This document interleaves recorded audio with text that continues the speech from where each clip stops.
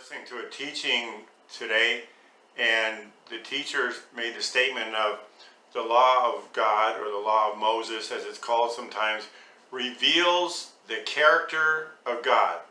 Now, I think this is a common belief, a common sentiment in the Christian world. I don't agree with it. I want to talk about that. And for what it's worth, when we bring these things up, in case we sound judgmental sometimes, because we have a lot of conviction, just know it's not judgmentalism. We just have strong feelings because quite often we're talking about things we used to believe. We agree with half of these things, if not more.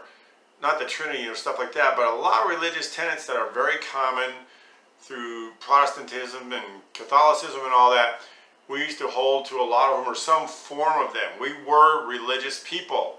So we're not judging you if you're religious, or we'd have to kind of like hate our former selves or judge our former selves. I just wanted to get that out of the way. So if people are thinking that we're going around, oh, Mark and Suzette, you're not religious anymore, and now you think everyone who believes in religion is a terrible, awful person, we don't think that. We just think you're mistaken, because we've been on both sides of it. It doesn't prove we're right. I understand that, but we do have the perspective of both being religious and now being free from religion. It seems that it's pretty universal. All of us have to go through religion. It's just, sadly, some of us never come out of it. Just like that whole generation of Israel, when they left Egypt, they never left Egypt.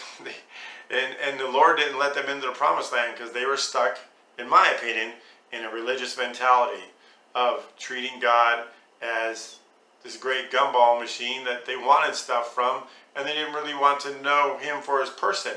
And so they never realized the change that can happen by knowing the person of your God. But anyway, that aside, when it comes to the character of God and the notion that his character is revealed through the law, I disagree with this, because he did not give the law in the garden. And Genesis being a book about the origin of things, the first things, you have the origin of the relationship of God and man. And that relationship was founded on God and man being together in mutual trust. Man trusted his God until he disobeyed a command. It was not a law. It was a command of don't partake of the knowledge of good and evil, which I look at as incorporating law into your life. Because the knowledge of good and evil is basically what the law is. Know what is good, do that. Know what is evil, don't do that. And therefore become like God, which is another popular religious tenet. It's 98% of Christians believe they're supposed to be like Christ. Well, who is Christ? Christ is God. So I don't believe the law reveals God's character.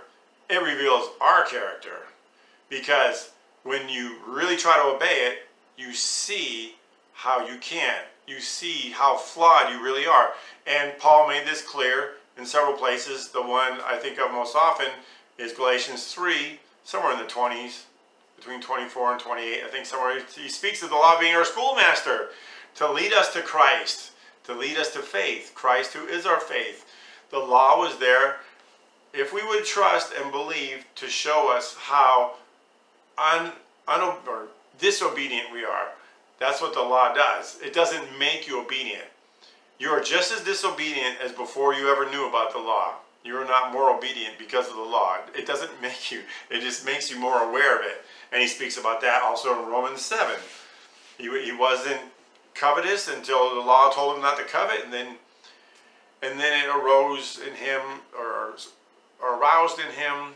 I forget how he puts it. There's several different versions, but it basically stirred up coveting in Paul. That's the purpose of the law. So where we see the character of God, here's the punchline. Here it comes. I hope you've been waiting, and here's what the video is all about.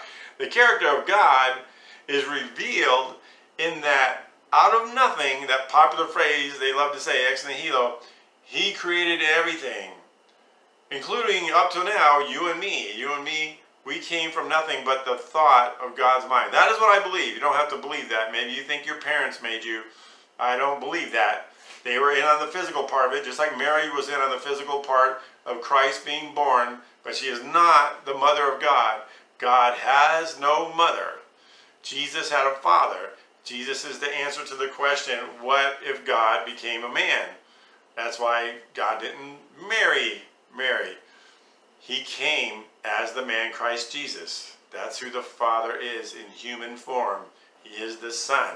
So he does this. He creates all things. The self-existent one, the self-sufficient one, the one who has no needs.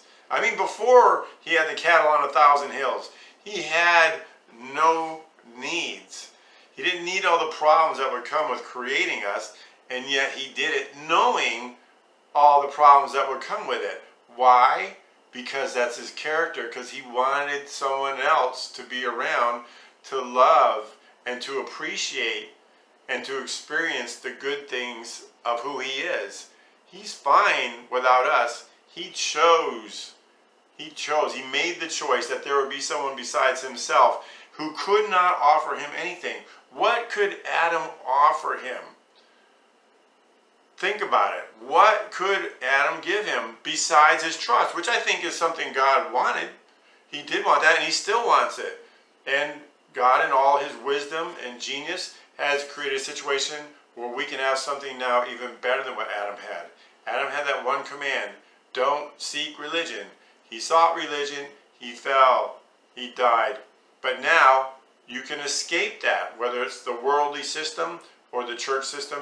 You can choose to trust your God, in which case he will give you eternal life that cannot be lost. But just to stay on that, the whole revealing of God's character through the creation, he creates us. We have nothing to offer him except that fellowship of trust, one individual to another. That shows his character. He didn't create us so we could then live a life of payback. He created us so he could get to know us and see through our eyes and hear through our ears, and we could get to know him and see through his eyes and hear through his ears, and we could have this relationship based on mutual trust. He let us make our own choice, and even though we failed that first choice, like I say, he found a way to make it into something even better.